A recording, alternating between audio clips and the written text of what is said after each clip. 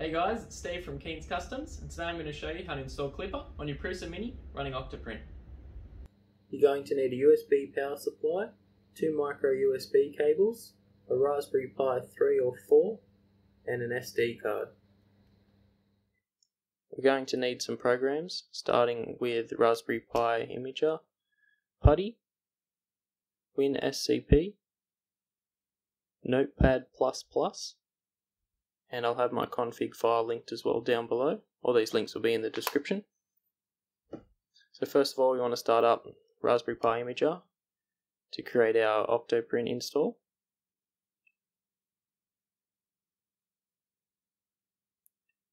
You want to select your SD card. Now press Ctrl-Shift-X. It'll open up this menu. You want to set a host name to whatever you want your website address to be. In my case, I'm going to go with clippermini.local. You want to enable SSH and set a password.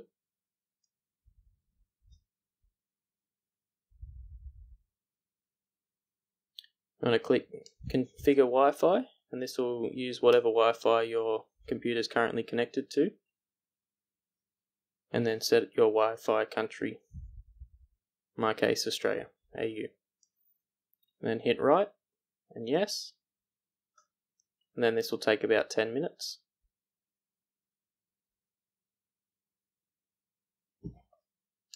When it's done, it'll say that it's been written to the SD card.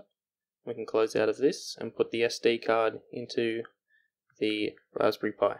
Now you want to open up your browser and go to whatever URL you set before, or if you didn't set a URL, you can go to your router and find out what new IP address has been set up for your Pi, and then connect to that and just set up Octoprint as you normally would.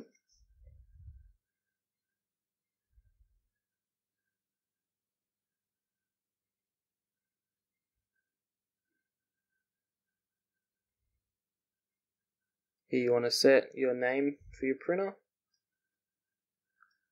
Just going with Klipper Mini, and then we're going to set the build volume size. It's just 18 by 18 by 18, or 180 millimeters. Axes and hot end we can leave there fine, and finish that out. Now we want to add a new plugin. So we'll go into the settings tab here, plugin manager, and press get more. Search for Klipper, and you should see Octoklipper, and just install that. When that's finished, it'll ask you to reboot.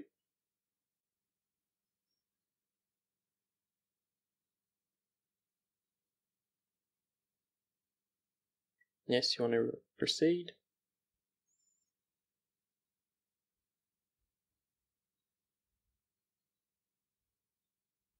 Now you'll see you have this new Octoklipper tab over here. Try and connect it, won't do anything. And you also have this new Klipper tab over here. It comes in handy for editing your config file later. So now we want to open up Putty. Type in your IP address here.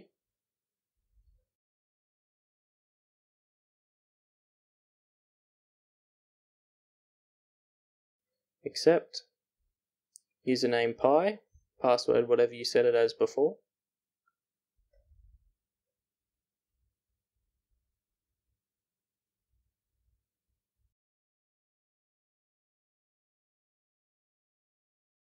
Now you want to just paste these in as I do here, starting with the git clone.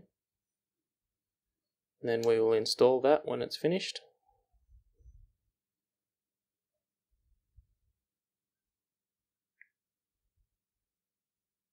Insert your password again.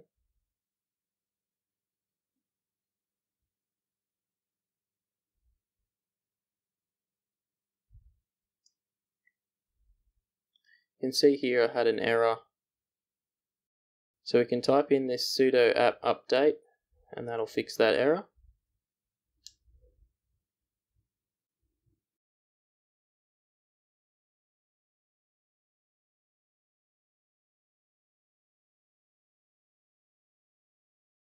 And when that's finished, we'll just try the install script again.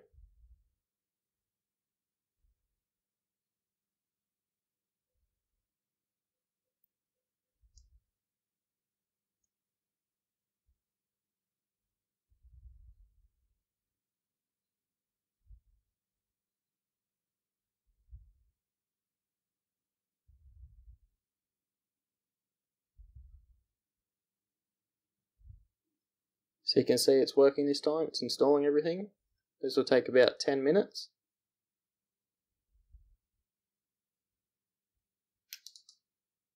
So when that's done, it'll just be asking for your password again. We'll type that in. So now we want to go to the directory cd klipper and do a make menu config. Enable extra low configuration options, STM32, STM32, F07, bootloader, 128KB, clock reference 12 megacrystals, and communication can just stay on USB.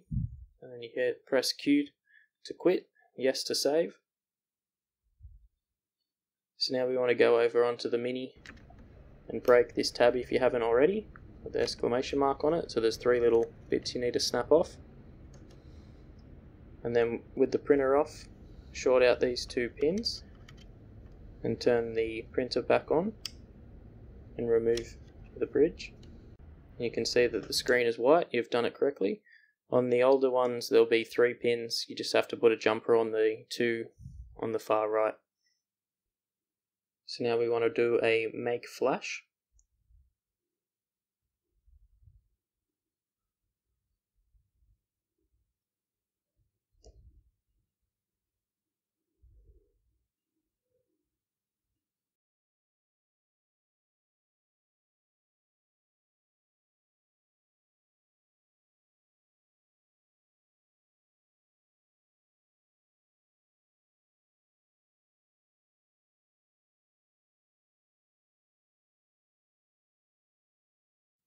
Sometimes this will just work, but if it doesn't and it asks you for a flash device, so type in ls USB and that'll give us a list of what's connected to the Pi.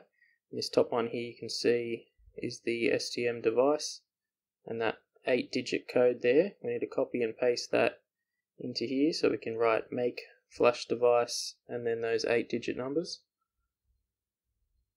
Paste that in and then it should download over to the Prusa Mini. When that's finished, we'll type in this ls serial command and that'll give us what the address is for our Prusa Mini. Just copy and paste that over here for now. We'll need this for the next step.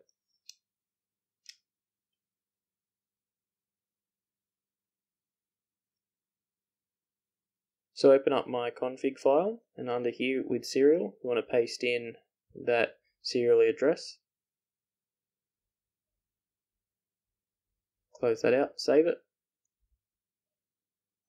Now we want to open up WinSCP, create a new site, host name is just your IP address, you want to do a username Pi, log in.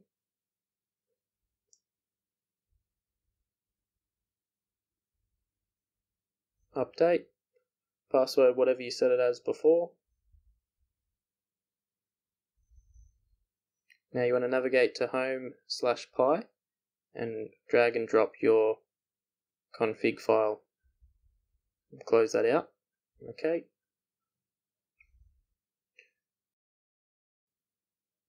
Now go back to your browser and go to your IP address, log into your Octoprint.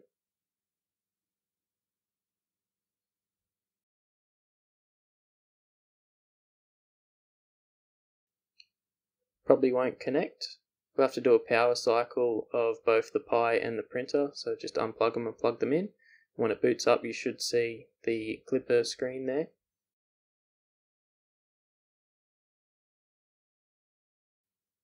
And the website should reload.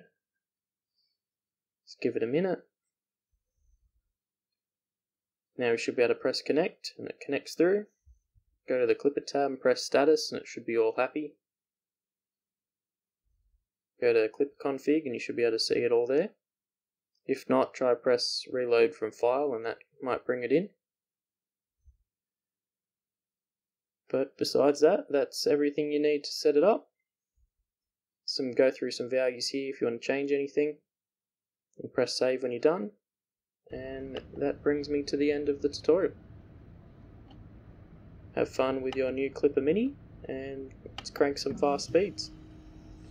I'm going to be doing some more tutorials on the Clipper Mini as far as setting up Pressure Advance and Input Shaper. If you would like to subscribe to keep updated with those, and they'll be coming out shortly. Thank you.